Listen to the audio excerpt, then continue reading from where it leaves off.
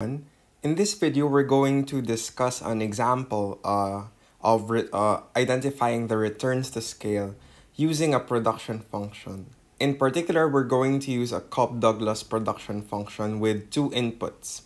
And those two inputs are Z1 and Z2. So you can think of Z1 or Z2 as maybe labor, capital, land, or other raw or intermediate goods. And the function is in this form here, Z1 raised to alpha, Z2 raised to 1 minus alpha, where alpha lies between 0 and 1. So what you can notice is that if you add the exponents of Z1 and Z2, it will always equal to 1, which is, of course, a characteristic of a Cobb-Douglas production function. So what we want to do, okay, we're going to do this manually first, and then I'm going to show you the solutions in Mathematica to follow. What we're going to do is we're going to first prove that the function displays constant returns to scale. So what it means by constant returns to scale is that if you double the amount of, say, for example, double is the case. Let's say we double the amount of Z1 and we double the amount of Z2. It would mean that the value of the function or the total output, since this is a production function, would also double. So since we doubled the inputs, the output will double as well. So that's in the same proportion. So we're going to prove that this function displays that behavior. Second, what we're going to do is we're going to get the marginal product of each input, and we'll understand what that means. And then third, we're going to get the second order cross and direct partial derivatives, and what are the implications and if Young's theorem is satisfied. So again, we'll solve first manually, then we'll get to Mathematica solutions.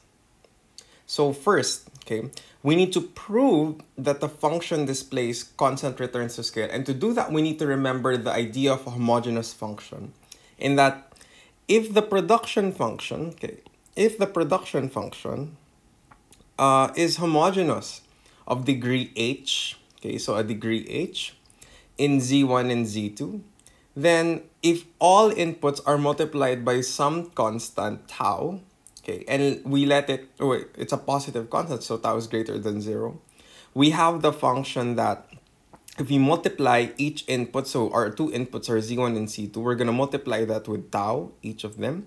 Okay, we can get it in such a way that we can isolate that in this form.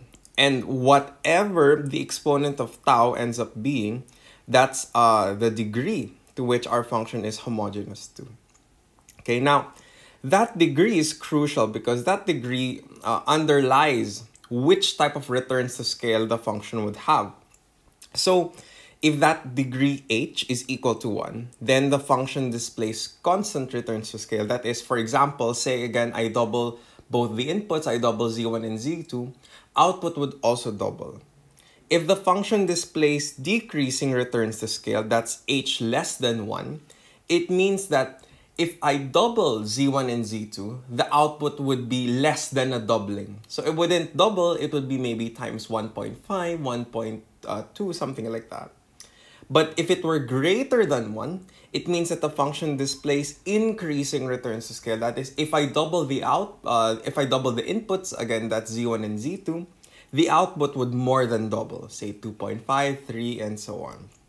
So let's try and prove that. So what we're going to do is we're going to multiply, okay, our function by each input in our function by tau.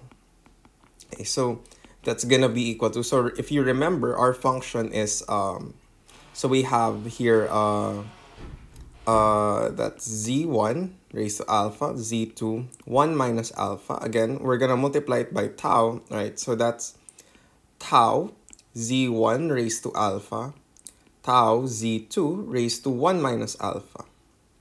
Okay, then what we're going to do now, okay, is we're going to simplify it. That's tau raised to alpha, Z1 raised to alpha, times tau raised to 1 minus alpha times Z2 raised to 1 minus alpha. I can simplify this further, right? Combining both taus, that's alpha, plus 1 minus alpha. So I add the exponents by rules of exponents, times Z1 raised to alpha, Z2 raised to 1 minus alpha. But again, we know that that is just our function. Okay, so if I simplify this one, that's equal to 1. And this is f Z1, Z2. Note, we isolated this in this form there. It looks something like that form. Now, what is h in this case? H is 1. Okay, and again, since h, which is the degree of homogeneity, is equal to 1, then the function displays constant returns to scale. That is, if I double the inputs, the output will also double. Okay, so that's question 1 answered. Second question, okay, we want to get the marginal product of each input. And that's just basically deriving the production function with respect to each input. So what we're going to do is this. Okay, so we have the function. So let me just write it down again. That's z1 raised to alpha, z2, 1 minus alpha. Okay, the marginal product of z1, that's equal to the first order partial derivative of the production function with respect to the input z1. And that's going to be equal to alpha, z1 raised to alpha minus 1, z2 raised to 1 minus alpha. Okay, then we have marginal product with respect to z2. Okay, again, that's the first order partial derivative of the function with respect to z2. And that's going to be equal to 1 minus alpha. Okay, this will be z1 raised to alpha, z2, 1 minus alpha minus 1, that's negative alpha. And what you'll notice is, okay, remember, z1 and z2, these are inputs, and there's no such thing as a negative input. So you can't have, say, negative capital or negative land, right? So you should always have a positive input, and it means that z1 and z2 are something that's positive. It could be 0, but let's say in our case, in the domain, it's greater than 0. Then if I plug in a positive value for z1 and z2, you'll know that this one is greater than 0 and is greater than 0 for all values, okay, for all values z1, z2, and alpha greater than 0. So same case, alpha greater than 0. So what does that mean? Okay, say, let's interpret this derivative first, this first one. It means that output will increase if I increase my input z1 holding the amount of z2 I use constant, right? Because it's a partial derivative, so you hold the other input constant. In this case, you hold z2 constant. So since the derivative is positive, it means that the value of the function, which is output, will increase if you increase z1 holding z2 constant. In this derivative, it's relatively the same. If you increase z2, then the function is expected to increase, which is output holding z1 constant. And that's the marginal product of each input. Okay, next. We need to get the second order direct and cross partial derivative. So just rewriting it, okay. The first order derivative with respect to z1, that's alpha raised to z1 alpha minus 1, z2 1 minus alpha. And then the first order derivative with respect to z2, that's equal to 1 minus alpha, z1 raised to alpha, z2 raised to negative alpha. Okay, let's start first with the direct. Okay, the direct cross partial derivative. So f z1, z1. This is going to be equal to, so I drop down the exponent of z1, so that's alpha times alpha minus 1. z1, alpha minus 1, that's alpha minus 2. z2, 1 minus alpha. Okay, then I simplify a bit. This is alpha squared minus alpha. z1, alpha minus 2. z2, 1 minus alpha. Then let's get fz2, z2. This is going to be equal to, okay, exponent of z2 is negative alpha, so I get negative alpha. 1 minus alpha, z1 alpha remains the same. z2 becomes negative alpha minus 1. Okay. Then simplify a bit. This is going to be equal to negative alpha plus alpha squared, z1 alpha, z2 negative alpha minus 1. And those are your two directs. Okay. Then let's get the cross. Okay, cross. So let's do f z1, z2.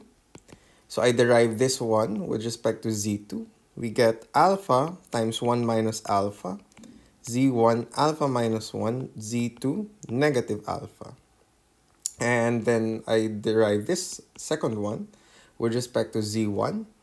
Okay, and then I get something equal to alpha times 1 minus alpha z1. So that becomes alpha minus 1. Z2 negative alpha. Okay, what we notice is the first, okay, look at the cross. Okay, since f z1 z2 is equal to f z2 z1, okay, that implies Young's theorem. Okay, Young's theorem does hold. Okay, then with regards to the direct, if you notice, okay, remember that alpha, okay, the alpha lies between 0 and 1. So if I square something that lies between 0 and 1, its value is certainly less than its original value. So it means that alpha squared is less than alpha. If you notice here, okay, alpha squared here is positive, then this is a negative quantity. So the negative value would more than offset the positive. So that's something negative. Z1 raised to alpha minus 2, that's something positive. This is also something that's positive. Therefore, this entire derivative, okay, is negative. Okay. And we can see the same thing here. Again, alpha is bigger than alpha squared. Alpha squared here is positive. Okay, so this is positive, this is negative. So the negative would more than offset the positive. So this is negative times a positive, meaning that derivative, okay, is also negative. And that implies diminishing returns to your input. So that means, for example, if you increase the amount of labor, okay, that will increase the value of output or the function, but the rate at which it increases is at a decreasing rate.